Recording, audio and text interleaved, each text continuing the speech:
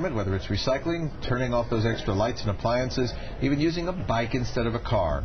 Researchers say it is the small steps that can make the big differences. But what about where you work? What is being done to go green at your place of business? Hilary Kusel is a former consultant and Accenture and manager with GE Capital Medical Systems. She's now the executive director and co-founder of Green Business Alliance, a joint effort to get businesses what they say is greenified. Hi, Hilary. Good morning, Bob. What is greenified exactly? Greenified means adopting environmentally sensitive business practices. Now, it's been drilled into us as consumers and as news people, we do it all the time, how to go green at your house. Right. You can do the light bulb thing. You can do the thing where you make your air conditioner warmer. Right. You can run your pool pump less. There's a million things we've been told to change, how to change at the house level. We've been told what we can do with our cars and speed and things like that. What does a business do, and who is the person that drives that? The management or the employees?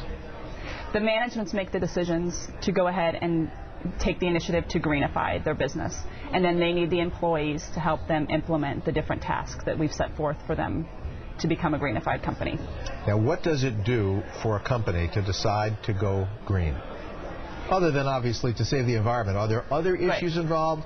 Yes, obviously greenifying? Saving the environment would be the first and most important one. Right. But after that, it makes a business's workplace more healthier.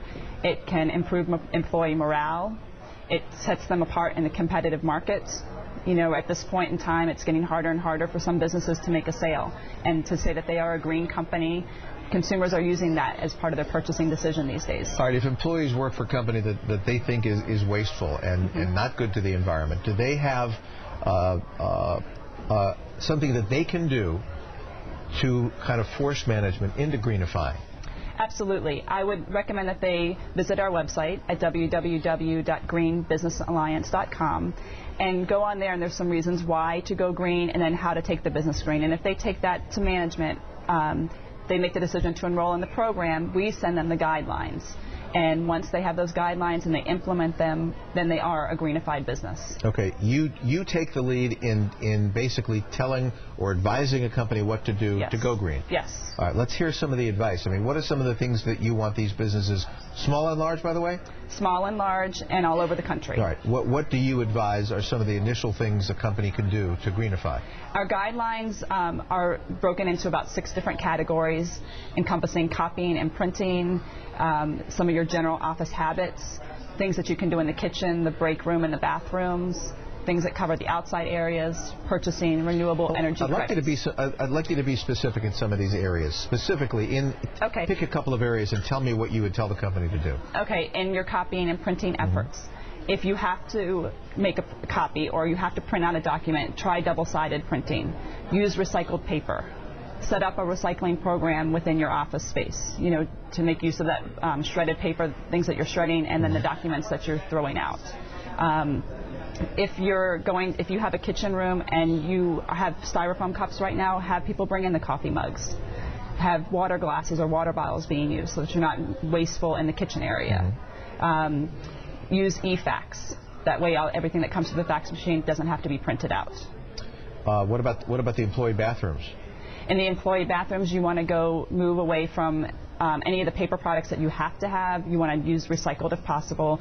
The hand dryers instead of paper that's coming out of the machines. You want to get away from the aerosols as much as possible. And I guess getting rid of the paper that you can get rid of, the hand towels, for example, not only helps to save the environment, it makes for a probably cleaner bathroom. Right. And less messy. Yes, less messy, absolutely. Now, what about those who believe that going green costs a lot of green? It doesn't always end up costing that much green. And there's some efforts, recycling paper, it may cost 10 cents a ream more to buy that recycled paper, but you're going to save money in other areas. And if you're changing out the light bulbs or you're not using the disposable cups, that's going to save you money at the end for the business. So does a company go to you and sign a contract and say, okay, we're ready, greenify us? A company would go to our website. They would click on the Enroll Now button, fill out a brief membership information, and then we will send them the guidelines. They implement those guidelines. They make us aware of that. Upon our review and acceptance, they are greenified. They are placed in the Green Visibility Directory with their company URL and phone number. They receive the personalized plaque, a custom press release for their distribution. They receive the wristbands, lapel pins that all say that they're greenified, and they also get the Green Business Alliance greenified seal for use on their website and in their marketing materials and letterhead. Cool. Hilary Kusel, thanks very much for enlightening us on all this. To learn more about the Green Business Alliance or how you can become a partner, log on to NBC6.net. Just click on As Seen on NBC6 and we'll connect you with Hilary's people. Now, while you're there, check out our past Going Green reports and get energy and money-saving tips. Just click on Going Green tab.